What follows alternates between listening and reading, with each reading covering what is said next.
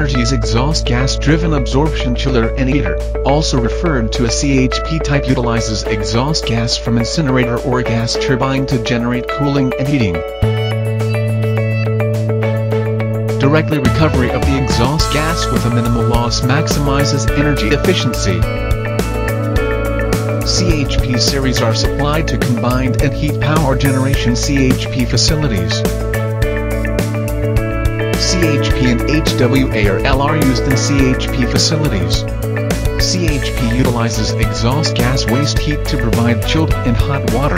HWARL utilizes engine jacket water to provide chilled water.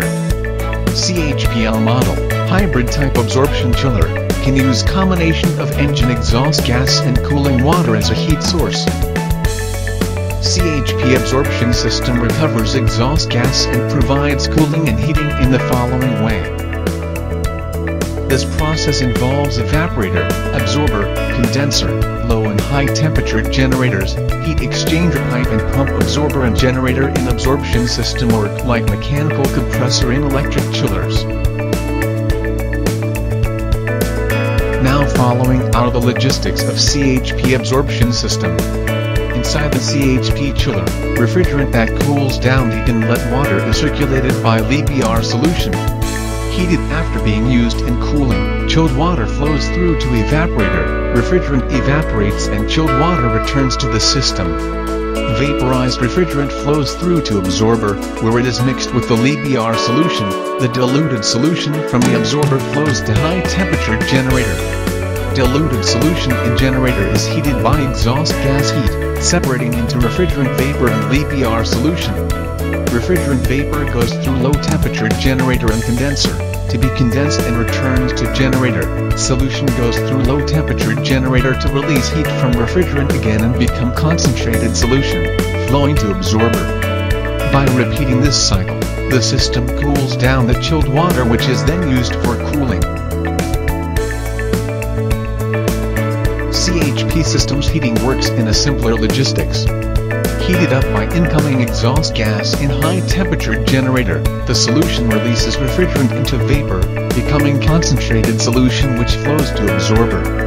High temperature vapor flows to evaporator, heating up incoming hot water.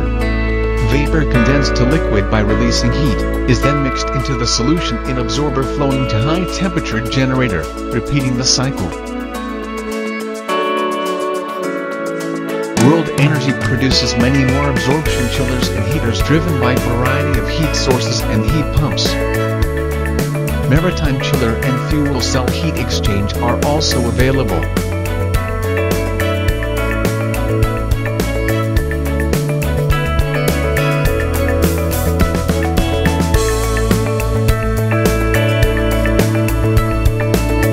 Waste hot water from industrial process or hot water from district heating and solar cell, high temperature steam are used to driven our chiller products. World Energy is the first in the world to commercialize absorption chiller for maritime and offshore plant application, contributing to lowering electric and fuel consumption.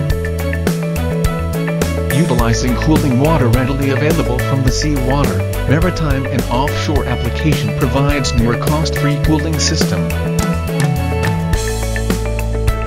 Even without waste heat, absorption chiller can utilize fossil fuel in areas with low fuel cost to provide cooling and heating at low cost. If you would like more information about our company and our products, please access our website or contact us via email.